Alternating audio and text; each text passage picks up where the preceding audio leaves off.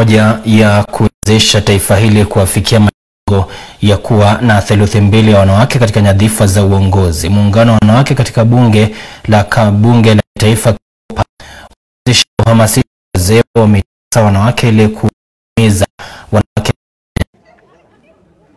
Kwenye mkutano uliofanyika mjini Bumala, eneo bunge la Butula, kaunti ya Busia, na kuwaleta pamoja wazee wa mtaa kutoka maeneo bunge ya Matayos na Funyula, chini ya ufadhili wa Keopa na afisi ya mwakilishi wa wanawake Busia, imebainika kuwa asilimia kubwa wanawake nchini hawaelewi umuhimu wa mchakato wa theluthi tatu wa wanawake kuwa uongozini. Kulingana na Rosemary Juma, ambaye ni afisa mipango katika muungano wa bunge wa wanawake nchini, wameanzisha uhamasisho huo ili kuwezesha wanawake kote nchini kufahamu haki zao na kutafuta nyadhifa za uongozi.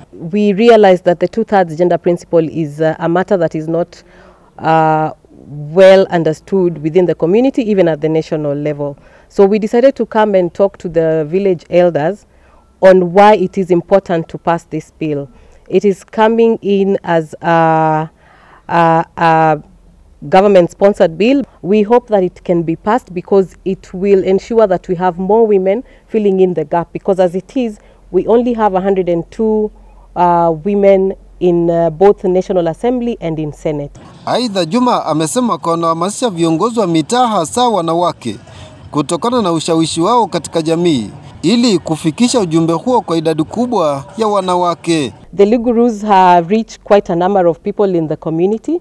They have a great reach and I can say they have a say at the community level. Community is part of our engagement on 2/3 Mashinani to be able to work with women at the community level to sensitize them and to have them work with us to ensure that the society and the community at large embraces women leadership.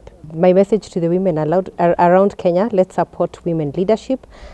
Let's vote for women. Let's vote for women in the church positions, women elders, women at the nyumba kumi level, women in parliament, and let's vote for a woman president.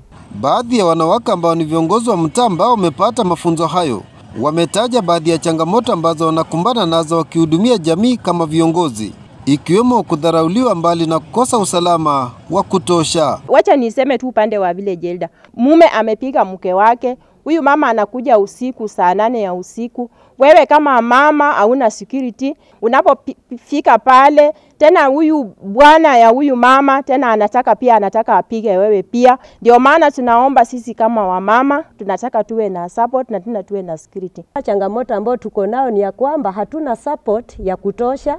Sisi kama wamama, financial support hatuna, pia support kwa waume zetu ama wale ambao wako mashinani.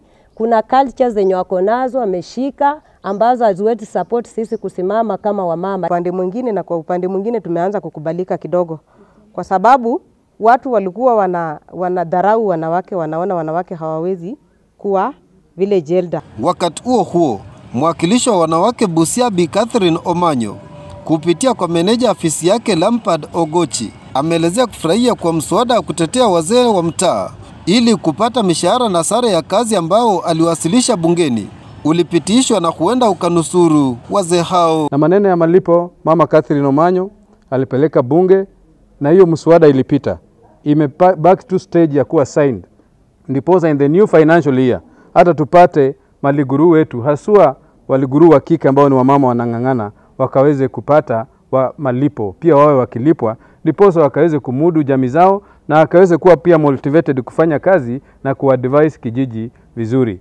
Robert Malala, Nyota TV, kaunti ya Busia.